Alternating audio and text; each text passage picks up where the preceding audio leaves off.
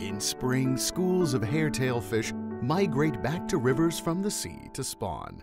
It is one of the most commercial fish tanks to its quantity and high yield. Then it was becoming depleted due to various reasons like environmental degradation and overfishing.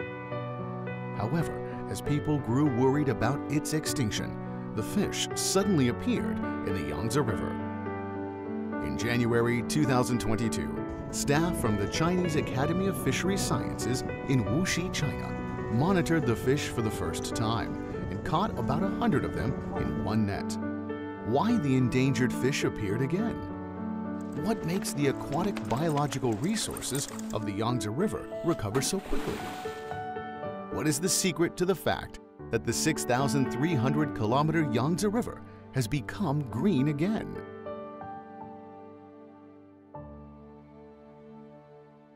Yangtze River, the third largest river in the world, starts from the hinterland of the Qinghai-Tibet Plateau and flows all the way into the sea.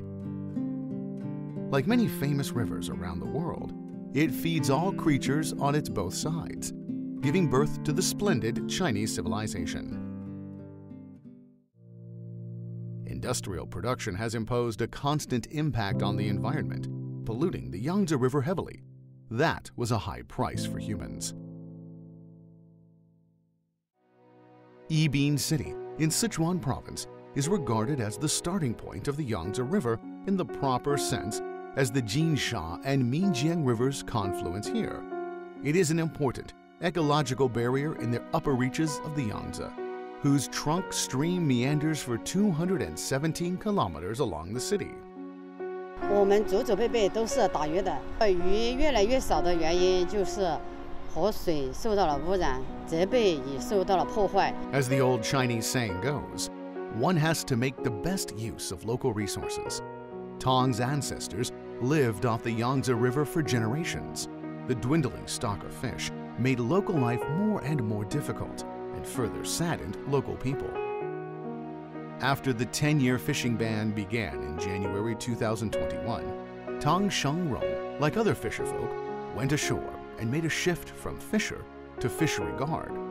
A series of favorable policies, such as government subsidies, vocational training, and social insurance, eliminated worries among fisherfolk. In the past 2 years, illegal fishing in the Yibin section of the Yangtze River has continually decreased. As a result, fish species such as the Yangtze sturgeon, Chinese high-fin banded shark, and rock carp have increased in number, while red-billed gulls that used to migrate here have also returned. Today, the ecological environment is being restored gradually. The idea of stepping up conservation of the Yangtze River and stopping overdevelopment is widely accepted. A green revolution has begun for the sustainable development of the Chinese nation. The urban cluster of the Yangtze River Delta is the strongest economic center in China. How to keep a balance between conservation and development here? Ma'anshan in Anhui Province is an important city of the urban cluster. Historically, it was a typical resource-based city and initially built for steel production. Polluting factories, illegal docks, solid waste yards, and livestock and poultry farms along the river caused huge ecological problems.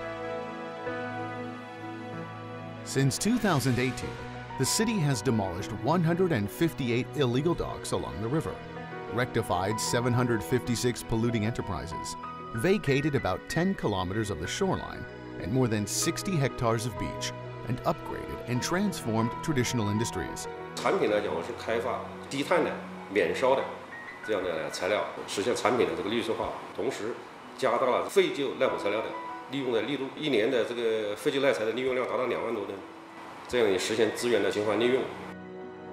Today, Ma'anshan has embarked on a path of green and high-quality development.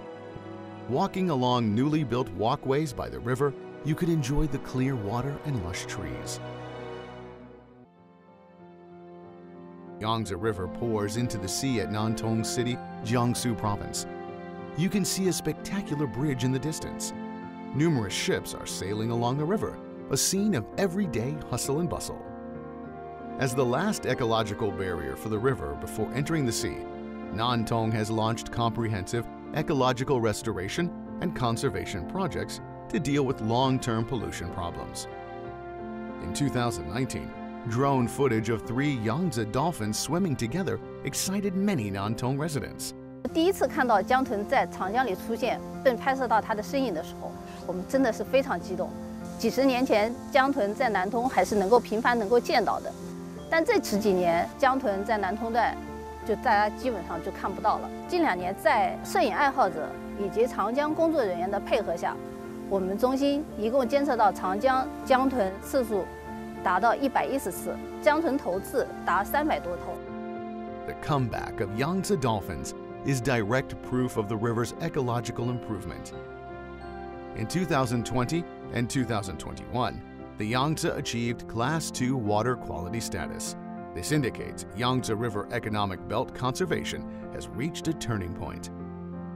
Measures such as guiding fisherfolk to go ashore, industrial upgrading, and ecological renovation can solve the ecological problems and represent a key milestone in ecological governance for a beautiful China.